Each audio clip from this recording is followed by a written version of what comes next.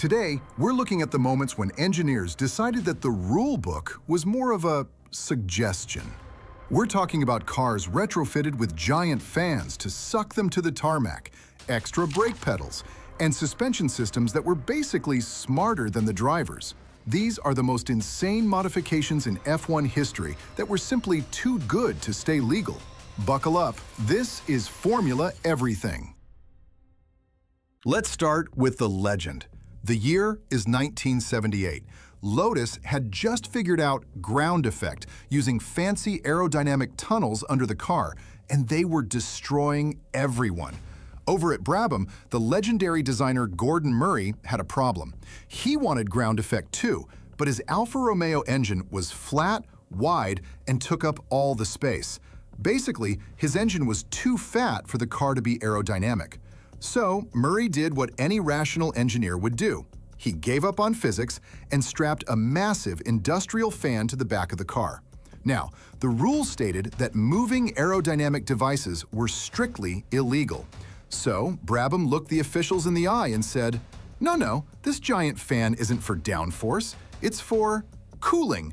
Yes, cooling the engine, which is the engineering equivalent of saying, I only read Playboy for the articles. How else can we make downforce equivalent to the Lotus with a wide engine? And fortunately for us, there was a loophole in the aerodynamic regulations. The idea was stick a fan on the car to cool the car, make sure that 55% of the fan's energy was cooling the car, 45% went to sucking it down to the ground. They brought this monstrosity to the Swedish Grand Prix. It looked weird. It sounded like a hovercraft. But when Niki Lauda hit the gas, it stuck to the road like chewing gum on a shoe. The fan sucked the air out from under the car, creating a vacuum. Lauda didn't just win, he cruised. It was so fast, it made the other drivers look like they were looking for a parking spot. Mario Andretti claimed the fan was shooting rocks and debris at the drivers behind him. And here's where it gets spicy. The owner of Brabham was Bernie Ecclestone. But Bernie was also trying to become the boss of all F1 teams. The other teams gave him an ultimatum: kill the fan car or we don't support you. So Bernie made a business decision. To keep his friends happy, the BT46B was withdrawn immediately. It raced once. It won once. A 100% win rate. 6 days later, though, the car was banned for good. One race, one win, the Brabham fan car. Next up, we have the Lotus 88. This is the brainchild of Colin Chapman. Here's the context. The FIA hated ground effect. They banned the sliding skirts that sealed the car to the track and mandated a specific gap between the car and the road. Ground effect was dead, or so they thought.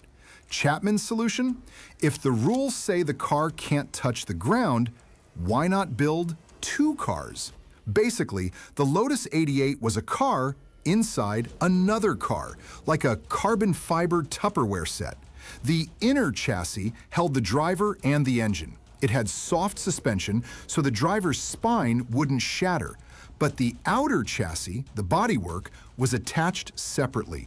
As the car sped up, the air pressure pushed the entire outer shell down onto the track, sealing the gap perfectly. It was genius. The rules said movable aerodynamic devices were illegal. Chapman argued, this isn't a device, it's the whole body. The whole car is moving. It was a loophole the size of a truck. Naturally, the other teams took one look at this double chassis wizardry and panicked. They knew if this thing raced, they were fighting for second place.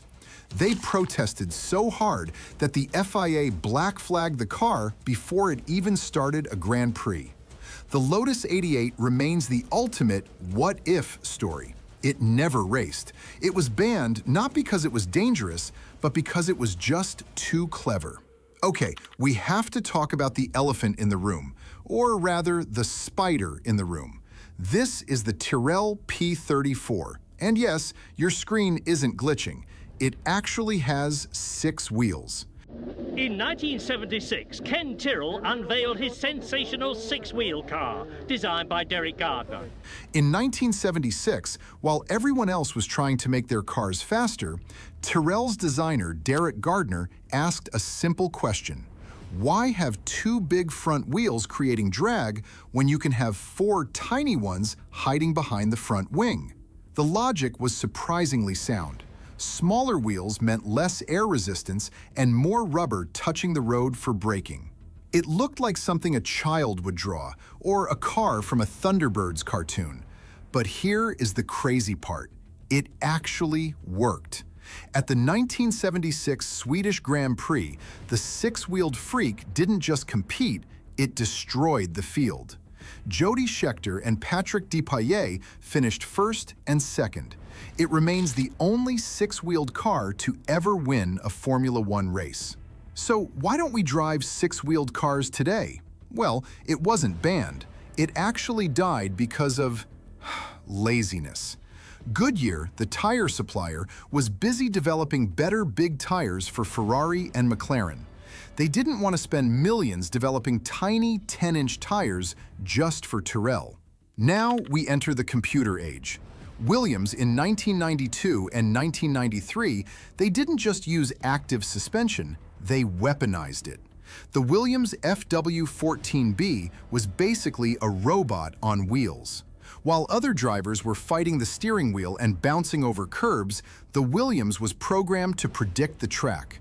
It kept the car perfectly flat, maximizing aerodynamics every single millisecond. It was so effective that driving it was described as unnerving. The car was doing things the driver didn't ask it to do, but it didn't matter because it was faster than a cheetah on espresso.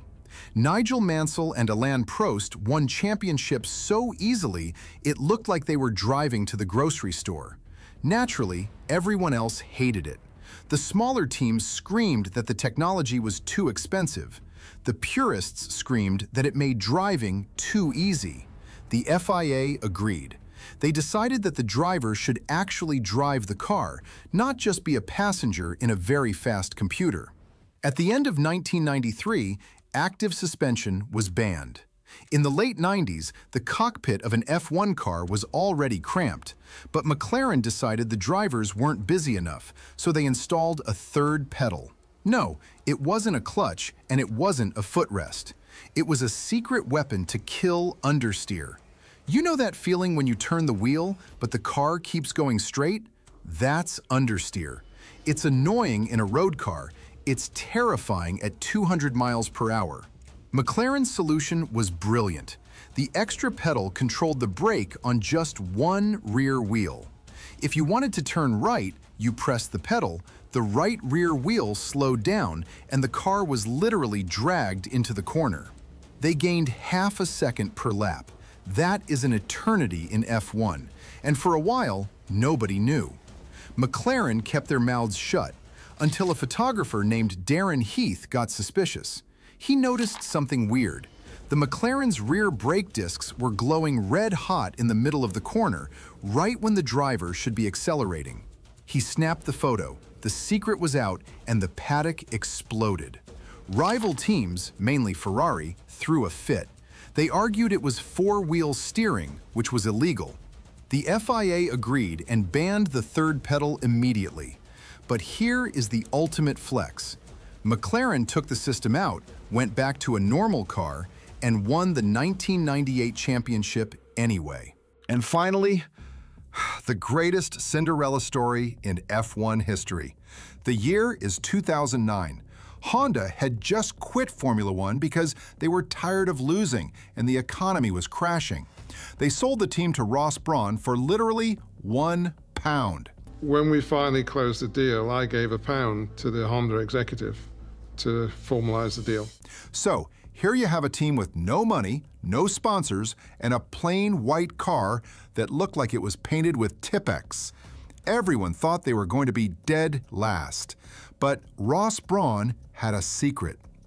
While reading the rulebook, his engineers found a loophole you could drive a truck through. The rules said the floor of the car had to be solid. But Brawn noticed that there was a tiny transitional area between the floor and the back of the car where the rules didn't explicitly say you couldn't put a hole. So they drilled a hole. They created the double diffuser. It channeled air in a way that sucked the car down to the track with insane force. When they showed up to testing, the other teams laughed at the plain white car until it did a lap time. Then the laughter stopped and the panic started. The Brawn GP car wasn't just fast, it was in a different time zone. Jenson Button won 6 of the first 7 races.